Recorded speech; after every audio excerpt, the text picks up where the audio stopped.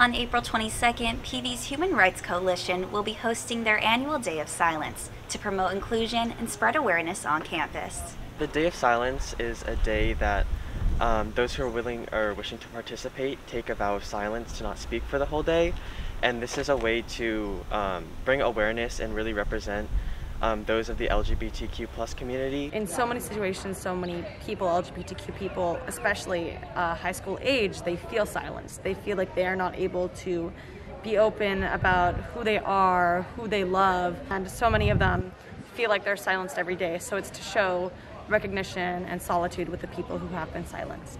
PV High School has been participating in Day of Silence for 17 years. In those first years, we had a lot of resistance against Day of Silence. We had resistance from administrators and teachers against Day of Silence and from community members who were calling the school and complaining. But over time, the support for this event has grown and more Sea Kings can be seen taking the vow. My freshman year, it was a really, really big group of people that were all supportive, and all the teachers are very respectful of it. We're just looking for people to be allies and to show their support to the community, and everybody is welcome to participate. Juliana Santich, live from 205. We hope that by drawing attention to the silence, we can possibly end the silence and that people won't have to live in fear.